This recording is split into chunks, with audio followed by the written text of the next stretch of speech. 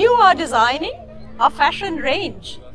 What is that one thing you should have in your inventory? Fabric.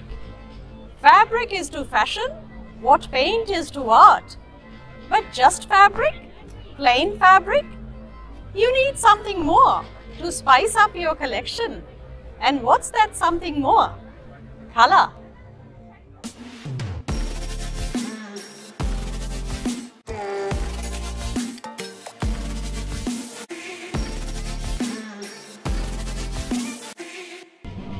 I had two options.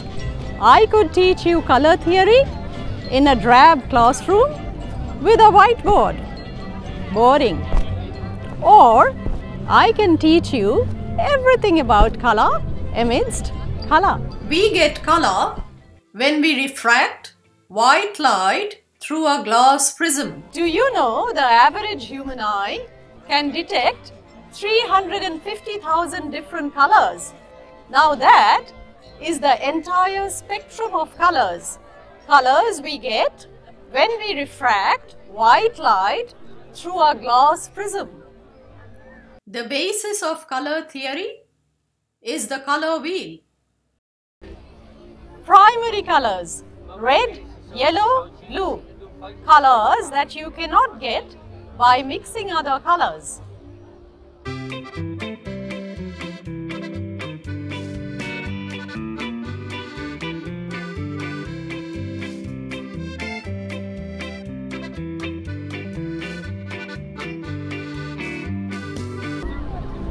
Secondary colors: orange, violet, green. Colors you can obtain by mixing two primary colors.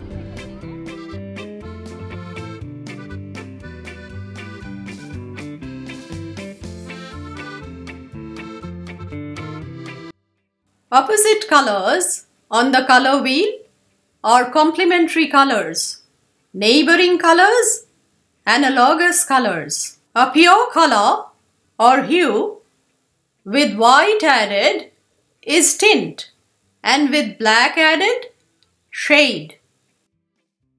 Polychromatic has many colors. Monochromatic, one color. Different colors have different meanings. Blue and green have a calming effect. Why do you think hospital scrubs are colored blue and green and not some wild red? Red denotes excitement.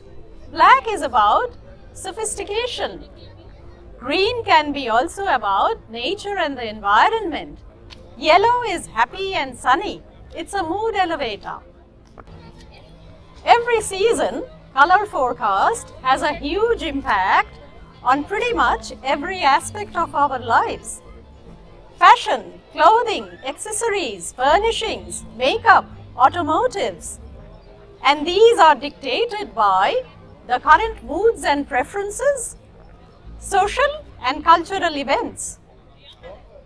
Some colors are popularized by celebrities, events. For example, Olympic Games every 4 years brings out a palette of sporty colors. We get our color forecasts from agencies like Pantone. So what do you think? They just wake up one morning and decide it's color purple for 2023? It's not that simple. Intense research, analysis, and discussions go into color forecasts for a season. Some color palettes are staples.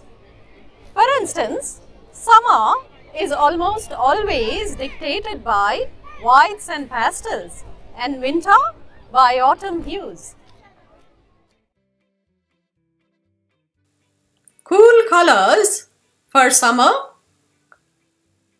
and warm colors for autumn-winter. Social conventions and symbolic meaning are attached to different colors.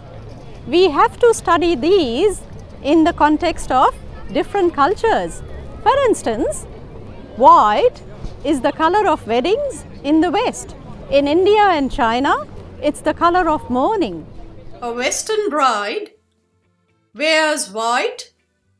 An Asian bride wears red or green. Color of mourning varies from black to white. Those were a few basic principles of color theory.